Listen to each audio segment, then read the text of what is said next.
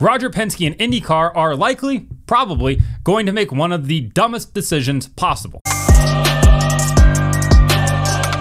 Welcome back to Break Hard. My name is Matt. I am not an 87-year-old billionaire who owns a motorsport series. I would look great for my age if I was. I am, however, smart enough to know that IndyCar and Roger Penske are probably, likely, going to make one of the dumbest decisions that they possibly could.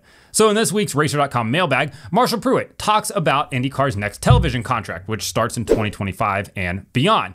And he said that the sources within IndyCar have told him that NBC has offered IndyCar the opportunity to put all races on network NBC. A massive win for IndyCar. I mean, the Indianapolis 500 peaked at like 6.5 million viewers on NBC. This past weekend at the Detroit Grand Prix on USA, 680,000 people tuned in. And if you're doing the math at home on your fingers and you're trying to divide, it's bad. It's really bad, actually.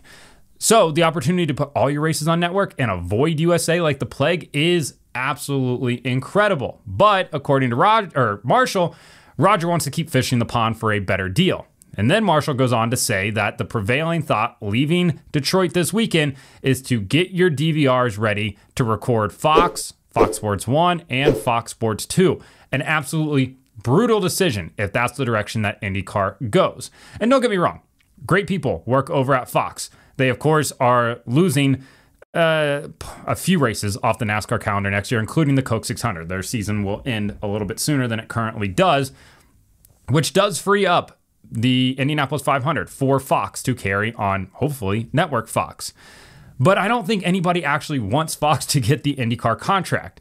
Just from a number of decisions that Fox executives, the ones above the people in the production trailer, continue to make for the direction of NASCAR broadcast. Fox has a ton of influence over the NASCAR schedule as well and some of the decisions that NASCAR makes, and that's unfortunate.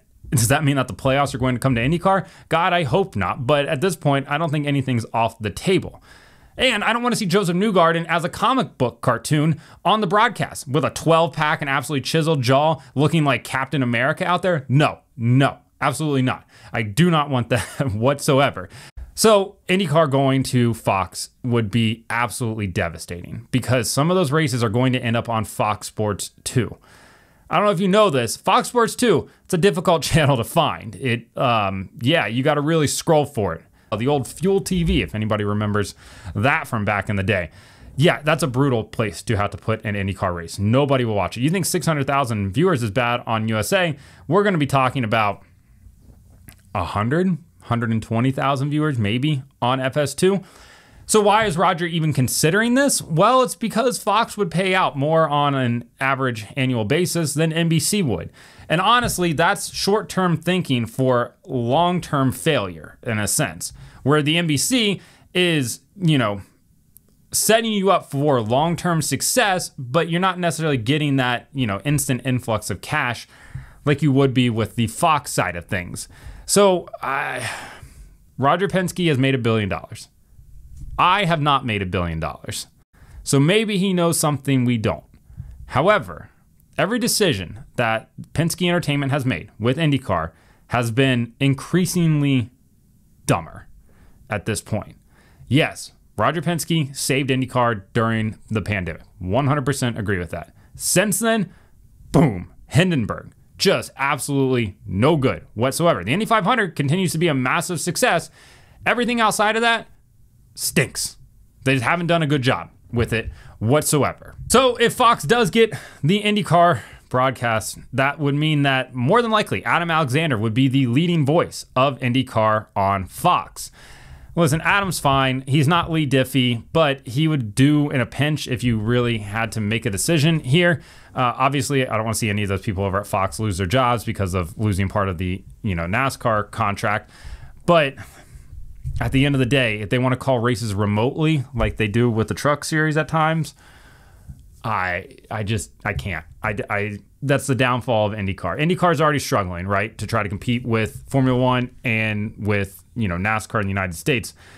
Going into a situation like that, where you're putting your races on a channel that nobody's going to watch, even FS1 is going to be a difficult sell for it, right? I mean, when races are on Fox, they typically draw right around 4 million viewers on Network Fox. When they move over to FS1, you're looking between 2.5 million viewers, 2.6, somewhere in there. So you're talking about a 1 to 1.5 million person drop off in viewership. IndyCar doesn't even get 1.5 million viewers most weekends. So yeah, it's a major, major drop off for a series that has one of the best on-track products in the entire world right now. A compelling championship, really great drivers with great personalities, fantastic teams, a decent selection of racetracks, more than likely, Detroit notwithstanding.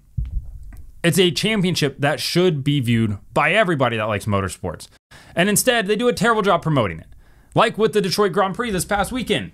They could have promoted that incessantly during the Indianapolis 500 to be like, you like what you're seeing this week? Come watch us on the streets of Detroit next week in literally 7 days' time. And instead, they waited until Wednesday after the Indianapolis 500 to promote Detroit, finally. Either don't have Detroit the next weekend or start promoting it a lot earlier, because obviously we saw the fall off was massive. There's no reason IndyCar should not have been able to attract 1 million viewers to take from what they had. That's less than 20%. Like, what are we even doing here at this point? So, yeah, it's really frustrating that they aren't able to capitalize on things. And now we're maybe going to have them go and, start a deal with Fox. And I just don't think that's the right decision. So let me know in the comments what you think. Like and subscribe to the channel. Follow me on TikTok @BreakHard, Instagram and Twitter @BreakHardBlog.